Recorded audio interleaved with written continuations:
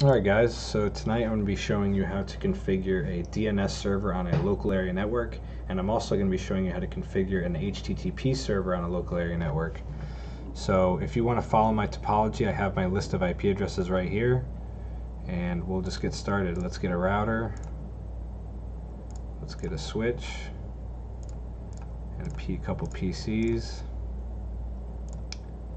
and some servers.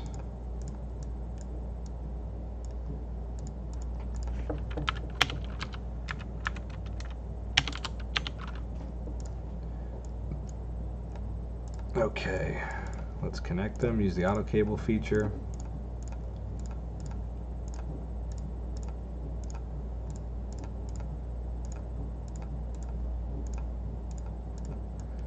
And I'm going to configure the devices in a clockwise manner, so we're going to go with PC8 first. Go to config, fast Ethernet 0. Actually, no, let's go to settings and let's put the default gateway in first. 168.1.1 is the default gateway. DNS server is 1.5. Now we'll go to fast Ethernet and put in the IP address of the PC. 1.2. Go to the router. Config, fast Gigabit Ethernet 000. 192.168.1.1 is the IP address for the router interface. Turn it on. Alright, so this will be our HTTP server.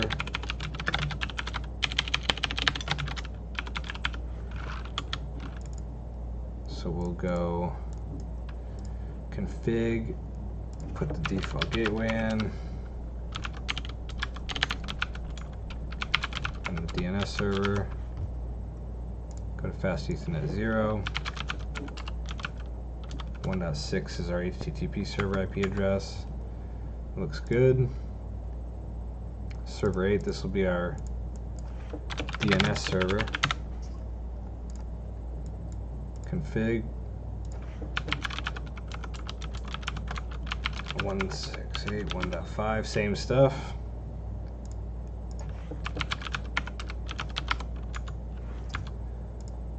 Alright, so now let's go into each server and configure the protocols. So we'll go into the HTTP server, go to services, go to HTTP on the left and the top. HTTP is on, HTTPS is on, and this is our website information here. So all this looks good, we're all set there.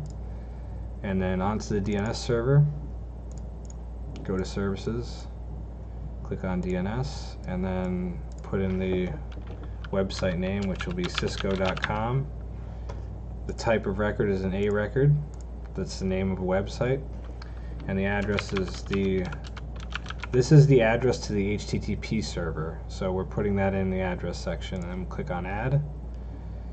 And we're good to go there. Oh, turn it on, and we're all set. So how do we check it? Let's go to PC8 and go to desktop, go to web browser, and if we type in the website cisco.com, there we go, it shows up. And so that is how you configure an HTTP server and a DNS server on a local area network using Cisco Packet Tracer.